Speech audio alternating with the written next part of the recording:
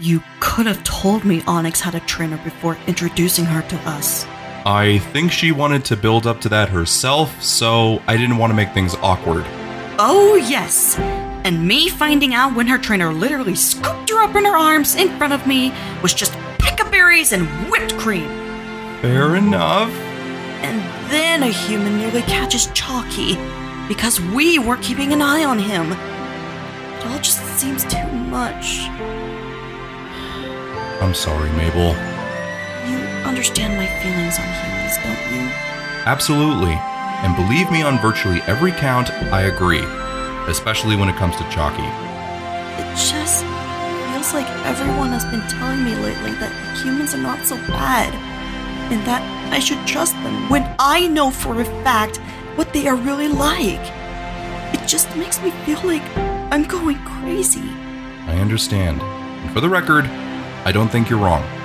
This is a Pokemon world, but unfortunately, it's run by humans. And good or bad, all of them want to use us for some reason or another. Hey, you're not wrong for taking the stance you have. Onyx's experiences don't equate to yours, so whilst you don't have to agree with each other, there is always the option to agree to disagree. You're really smart, but I like that you're also really sweet. I have my moments. I'm sorry things got awkward between you and Onyx. Well, at least we still have each other.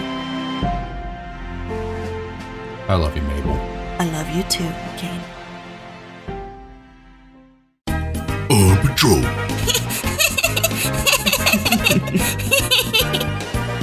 Patrol.